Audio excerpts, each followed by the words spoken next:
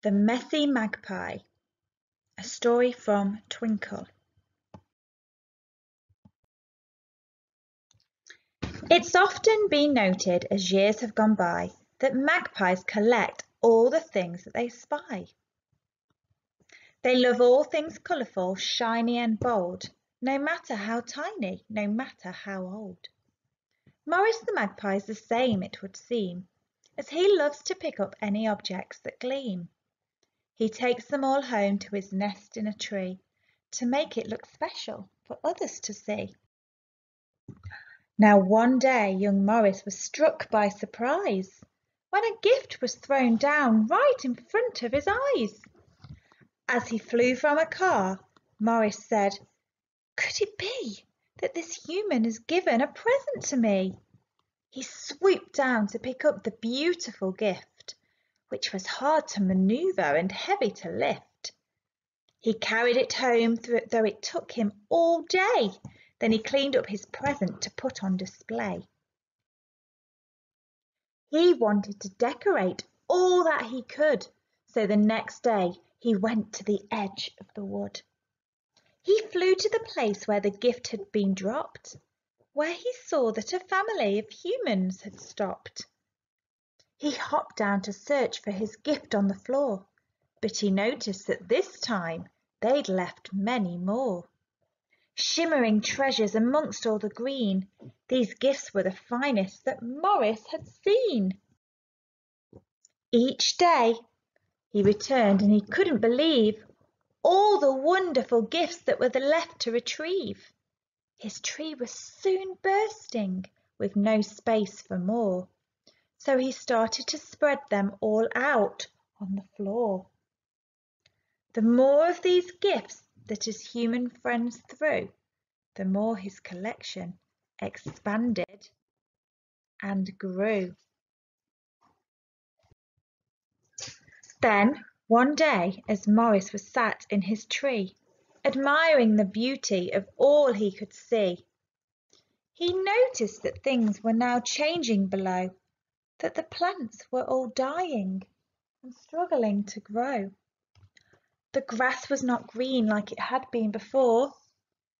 The flowers were wilting, not bright any more. His animal friends watched in fear and distress as their homes and their food were soon lost to the mess. He turned to the stream, which no longer looked blue, but instead had a horrible muddy-like hue. The water was flowing more slowly that day, as the big piles of rubbish were blocking its way. "Oh no!" Maurice cried as he gasped with alarm. "I never intended to cause all this harm. The forest is damaged. The humans weren't kind. All these gifts were just rubbish that got left behind." The pride Maurice felt for his lovely display was soon turning to sadness, regret and dismay. He adored the collection he'd lovingly built, but his joy had now turned to a feeling of guilt. He vowed to himself he would put it all right, so he leapt off his branch and then quickly took flight. He soared high and low, looking out for a clue that would show him the safest and best thing to do. He noticed a truck driving past on the road, which was filled with a familiar load.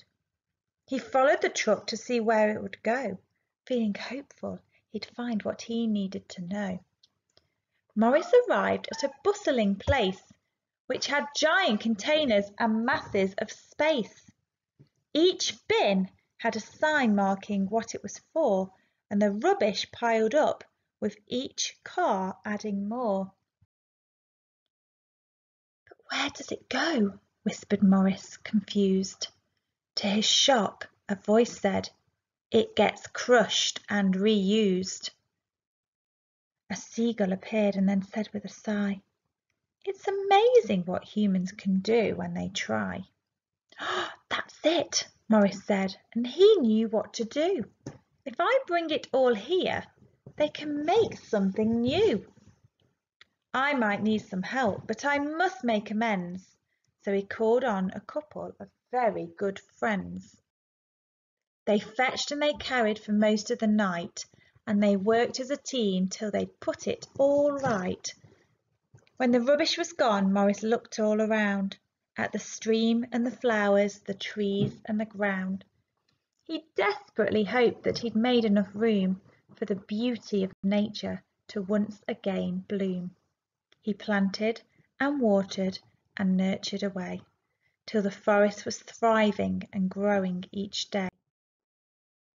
Then Maurice knew nothing would make his heart sing like the colourful beauty that nature could bring.